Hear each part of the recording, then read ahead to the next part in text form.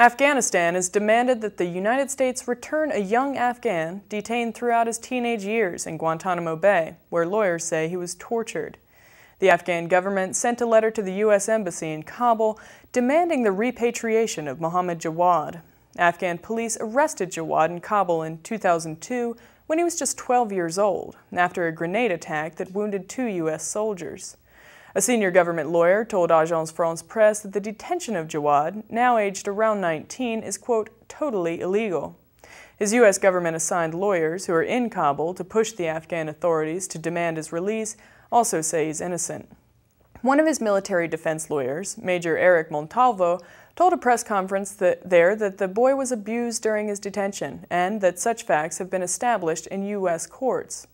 The chief of Afghanistan's Bar Association, Ruhollah Karisada, told reporters that Jawad tried several times to commit suicide by smashing his head on the walls of his cell and regularly cried for his mother in the first years of his detention. Jawad's uncle, Gul Nak, told reporters that his family only learned he was in Guantanamo 10 months after he was taken to Cuba, when they received a letter from him through the International Committee of the Red Cross.